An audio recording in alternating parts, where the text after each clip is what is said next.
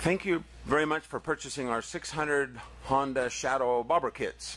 I'm going to go over some items on this that are really important to installing the kit, so I want you to pay close attention to this. First of all, we're running a 419 Coker Firestone Deluxe on the front of our bike. You can't run the stock fender with that tire, but if you run the stock size you can. So anyway, that's a 4.00-19 Firestone Deluxe from Coker Tire at C-O-K-E-R. And then I'm going to go over a few of the items on this that are very important, so pay attention. We'll continue on.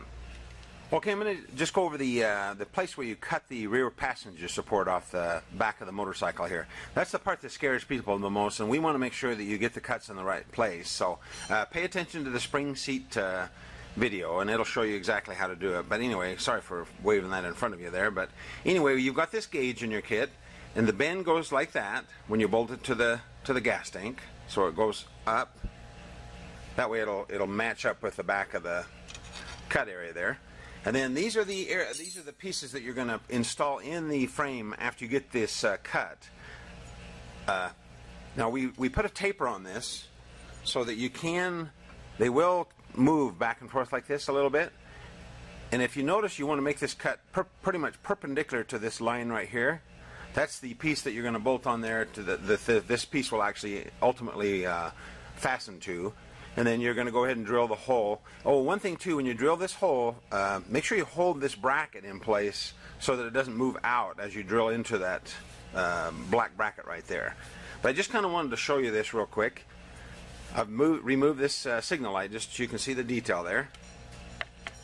And then the other thing I wanted to emphasize is this bracket right here. Now what this is the front mount for the rear fender. And you'll notice the new bracket, it's a little different than the one that you'll see in the video. It has the cut right here. That allows you to put your fender on the bracket without taking that nut all the way off. So that's kind of a nice little feature that we added. And then one other thing too, I didn't clarify it very well at the first of the installation there, but these bushings go like this, and then the shock mount is in between these two bushings right there. So as you put that in there, pay that attention to that. And then the other thing I wanted to mention is that you want to do these cuts before you put this bracket on.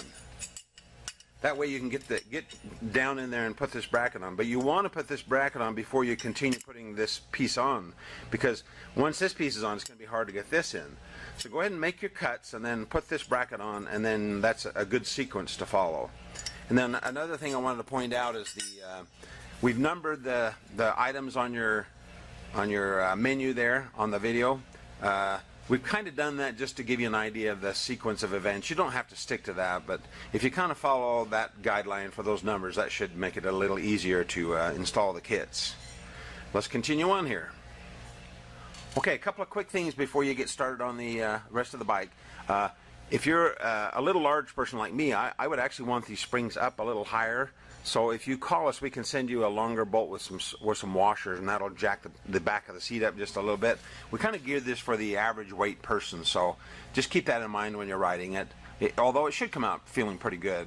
And then the other thing I want to emphasize really a lot is these. Make sure you put Loctite on these screws here.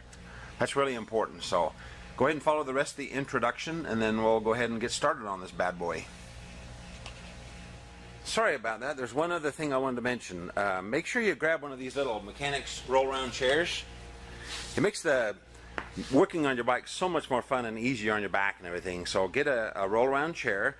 And then the other thing I wanted to mention is the side covers. That's these side covers.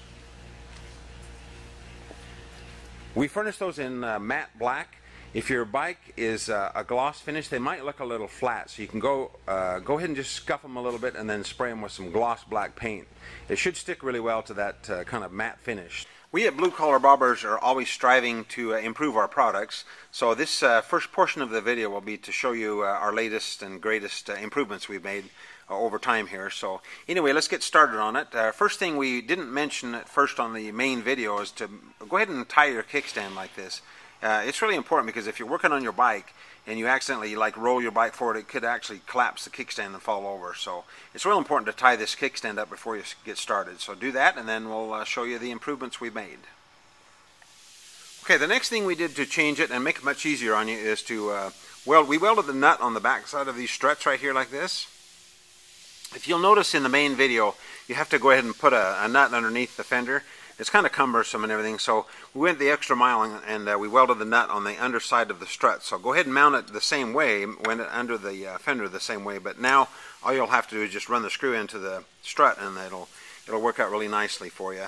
And then make sure when you finally do it for the final time, make sure you put plenty of Loctite on these screws because you don't want those to vibrate and come loose. So anyway, oh, and then one other thing too, you probably don't need the star washer anymore. I don't think it's necessary on a new aluminum fender. So let's continue on. Okay, this is our new aluminum fender that you received in your kit. If you'll notice, it has either the gray powder coat primer on it. It's kind of pebbly, so all you have to do on these fenders is just sand that smooth with some like wet or dry, real fine 320 to 500 grit sandpaper. I just sand that to where it's smooth and all those little bumps are gone, and then it should be ready to paint. And if you got the bare metal one, you'll have to go ahead and do whatever you decide to do on that one. So anyway, and then the other thing we want to point out here is we still recommend using the reinforcement straps just like this. So go ahead and silicone those in just like the video shows on the fiberglass fender. We supply the nut in the kit, and then go ahead and just use the mounting bolt that's in the strut to hold it in there. And go ahead and put silicone into this. Let it dry overnight, just like we do on the fiberglass one. The reason you do that is it'll bond this to the fender, make it a little stronger, and also if you ever take your fender off, that strap will stay in place. And then also go ahead and do the same thing on the front. Just drill holes and silicone everything just like we show on the fiberglass one. So anyway, there we go. There's the cool aluminum fenders. Awesome.